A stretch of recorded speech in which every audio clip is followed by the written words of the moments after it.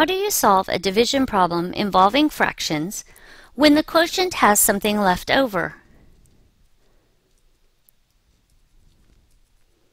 In this lesson, you will learn to divide a fraction by a fraction and represent any leftover pieces or remainders by thinking about equal groups.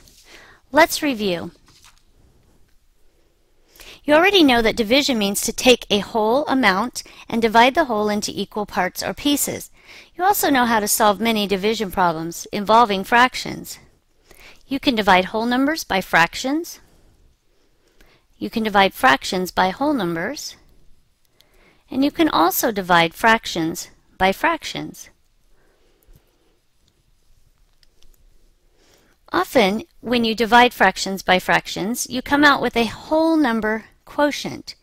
In this example, we see a division problem where both the dividend and the divisor are fractions, and the quotient comes out evenly.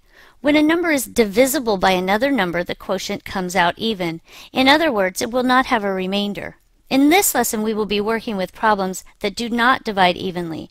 Our answers will result in some kind of a leftover piece or remainder.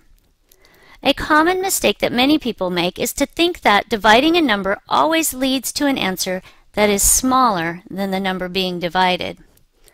When you're working with fractions, this is not always the case. One way that you can estimate to see if your answer is reasonable is remember that if your dividend is less than your divisor, then your quotient will be less than 1. If your dividend is greater than your divisor, your quotient will be greater than 1. Let's try a problem. 1/2 divided by 5/8. First, I need to determine what would be a reasonable answer. I can see that my dividend 1/2 is less than my divisor. 5/8 is a little more than half. So I am going to guess that my answer should be less than 1. My quotient will actually be a fraction. The question that I want to answer is, how many 5/8 are there in 1/2? First, I will show my dividend 1/2 by shading half of a rectangle. Then I will make another whole rectangle that's been divided into 8s, and I will shade 5 of these 8s to represent the divisor. This portion right here shows one set of 5/8. I can see that it will not fit into 1/2. Only part of it, or a fraction of it, fits. Here it would be tempting to say that 4/8 is the answer. I can definitely see that 4/8 is equivalent to a half. But I want to think about how much of this piece, how much of the 5/8 fits into 1/2. If I break this whole section into equal pieces, I can see that 4 out of those 5 pieces fits into 1/2.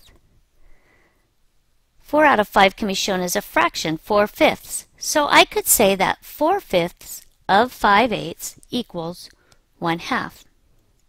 This answer makes sense because it's less than 1. Let's try another problem, 3/4 divided by 5/8.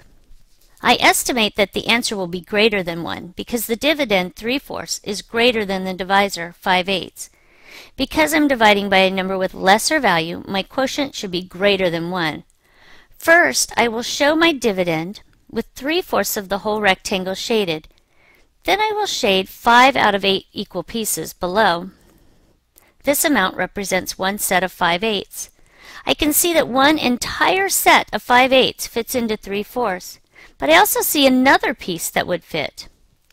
In order to determine how much of a remainder I have, I need to look at this piece in its relation to the whole set of 5/8. When I look at this piece in its relation to this set of 5/8, I can see that it's the same size as 1 out of the 5 equal parts. If each of these parts is 1/5, then I know that this piece is also 1/5. So I could say that 1 and 1/5 of 5/8 fits. So 3/4 divided by 3/4 divided by 5/8 equals 1 and 1/5. This answer makes sense because it is more than 1. In this lesson, you have learned how to divide a fraction by a fraction and represent any leftover pieces by thinking about equal groups.